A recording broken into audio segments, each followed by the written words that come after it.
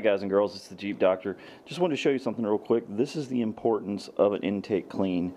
If your mechanic ever suggests that you do an intake clean, this is why.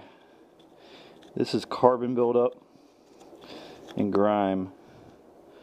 And what you get this from is you have the combustion process happening, and when your intake valve opens back up, a little bit of that soot and stuff blows back into the intake, and this is where it deposits. So if your mechanic ever suggested an intake clean, they're going to use a sprayer, and they're going to spray this really harsh chemical down into your throttle body, and it's going to get rid of all this buildup and blow it out the exhaust pipe.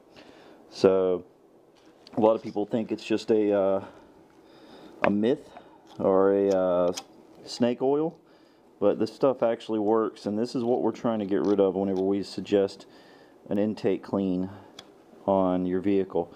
So I hope to dispel the snake oil myth there and say that this is what you're trying to get rid of when you do that. So if you have any questions, feel free to email me at itsthejeepdoctor@gmail.com. Tweet at me at thejeepdoctor. Thanks, guys.